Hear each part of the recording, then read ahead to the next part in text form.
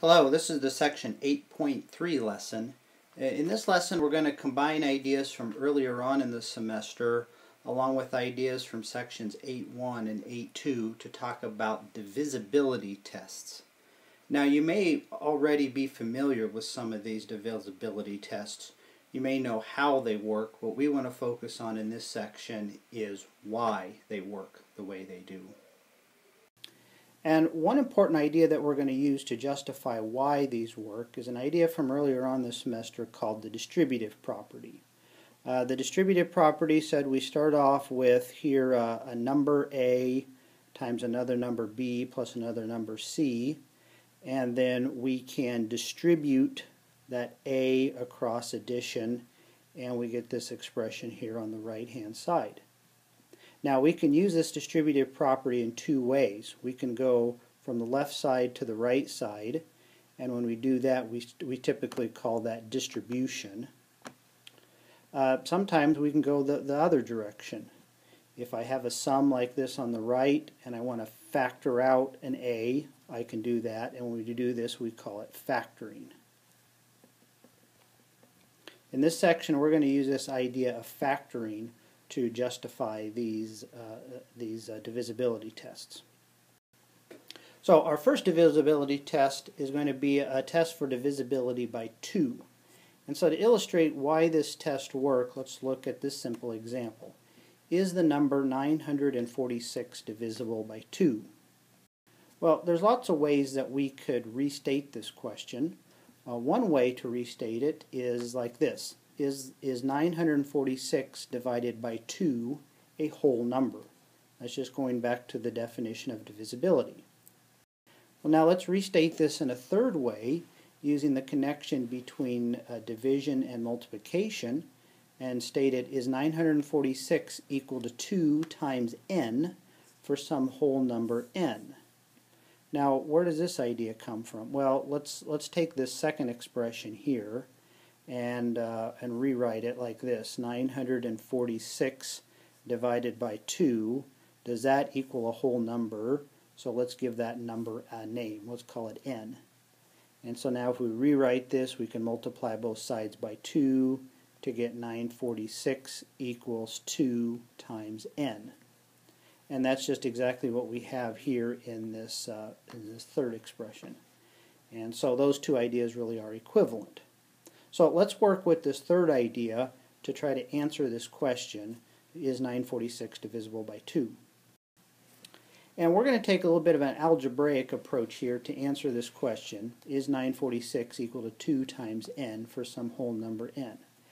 And so we're going to start off here, we're going to take the number 946 and we're going to write it as the number 940 plus 6. Now, why can I do that? Well, because if I add 940 and 6, I really do get 946. Now, why do I do it? Well, just stick with me. You'll see why we do it. Now, the next step, we're going to take this number 940 and write it as 10 times 94. Now, why can I do that? Well, if I take 10 times 94, I really do get 940. Now, in our third step, we're going to factor things a little bit. So we're going to take this 10 and write it as 2 times 5, and then we're going to write this 6 as 2 times 3. Well, now why would I do that? Well, because now look what we have here. We've got this term here plus this term here, and both of these terms have a factor of 2. And so we can factor that 2 out to get this expression right here.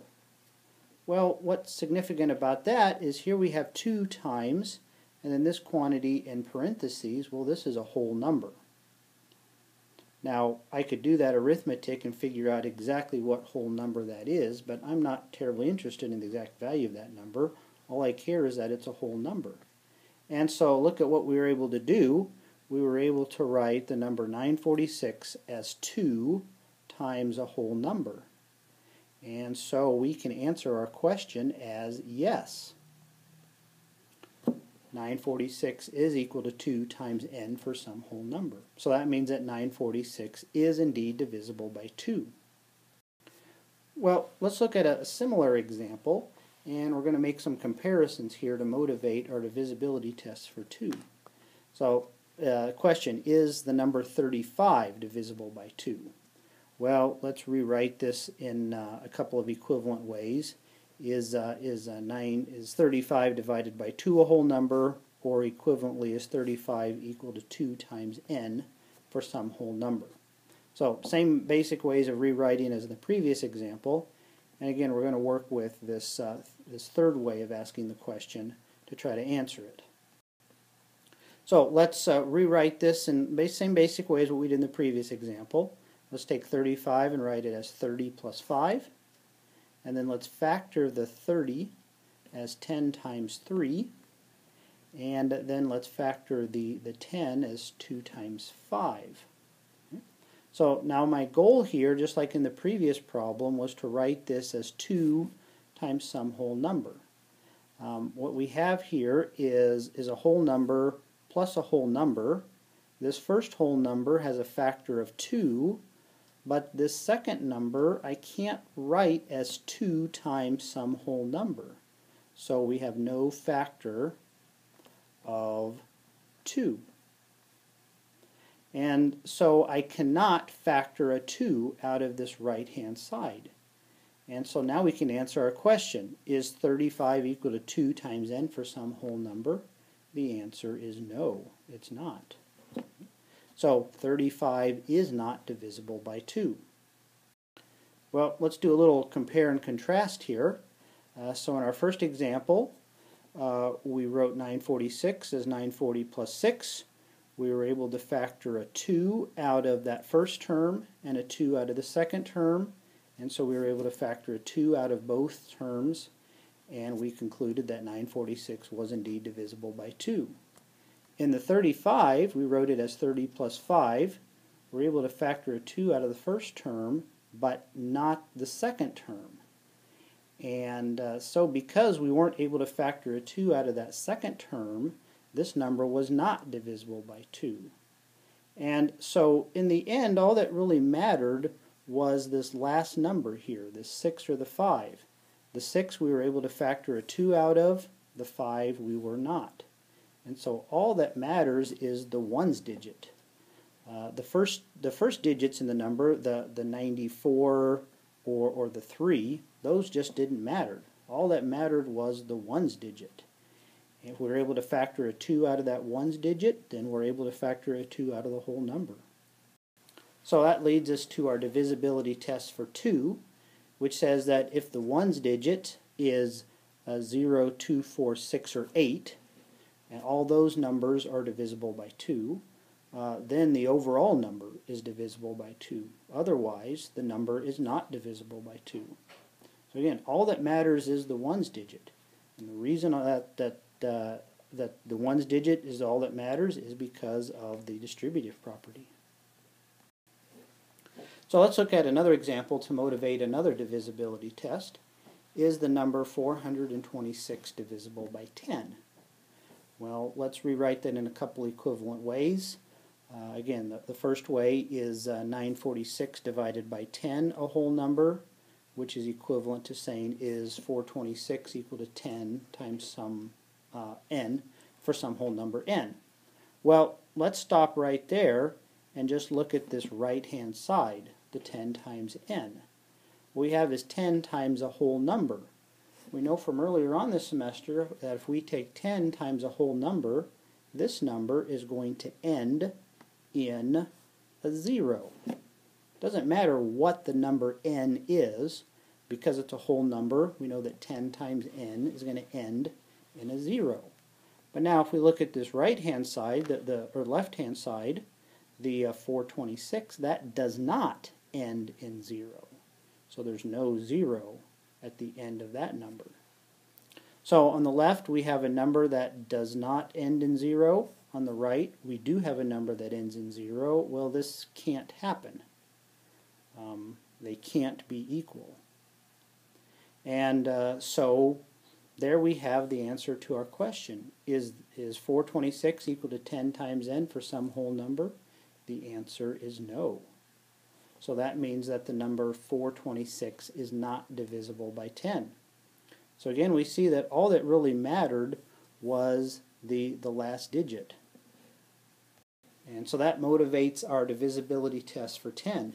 If the ones digit is 0, then the number is divisible by 10. Otherwise, the number is not divisible by 10. All we've got to do is look at the ones digit. Now, to motivate our last divisibility test that we'll talk about in this lesson, let's look at this example. Is the number 23 divisible by 3? Which is equivalent to the question, is 23 divided by 3 a whole number?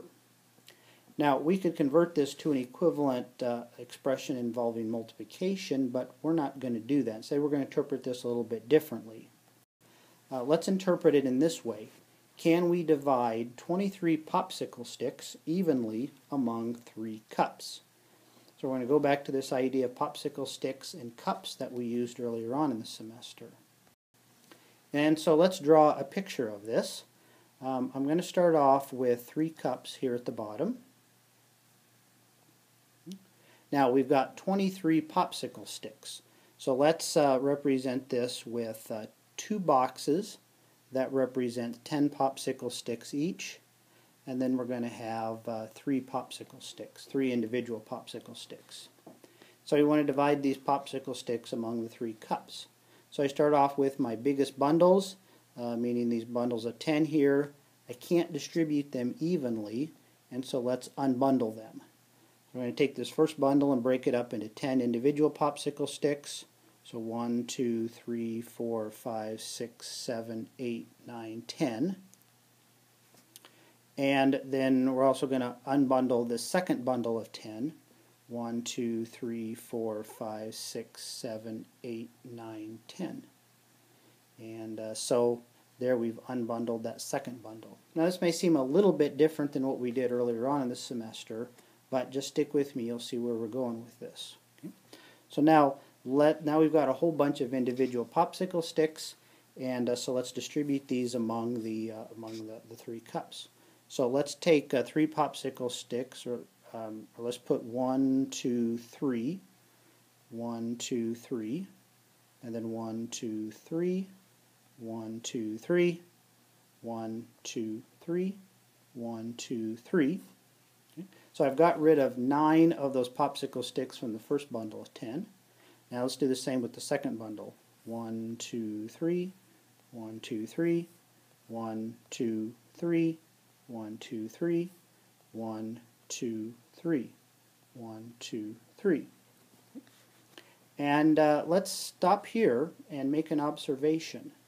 So I've got 2 popsicle sticks left right here from those bundles of 10, and then I've got another 3 individual popsicle sticks left from my ones digit.